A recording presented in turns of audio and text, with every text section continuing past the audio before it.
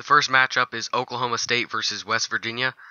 Will Greer's having a fantastic season. I'm picking West Virginia in the upset over Oklahoma State. Washington versus UCLA. I'm picking Washington to win in a blowout game. Duke versus Virginia Tech. Another blowout game. I'm picking Virginia Tech to win this one. The next game is Washington State versus Arizona. I think this is going to be a close game, but I think Washington State is going to pull away during the end, and I think they're going to win in a close game. Michigan State versus Northwestern. I think this is going to be another blowout, but I'm picking Michigan State to win over Northwestern.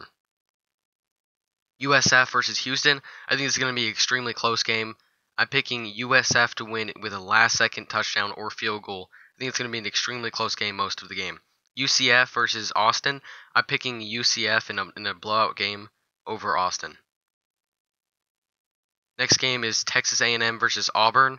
I think Auburn's going to struggle in the beginning, but I think they're going to be able to pull away the victory with a big win over Texas A&M. Stanford versus Oregon State.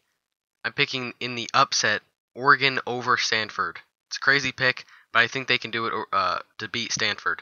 Arizona State versus USC. I think this is going to be a close game. I'm picking Arizona State. They have a lot of momentum coming off some big wins, so I'm picking them to win.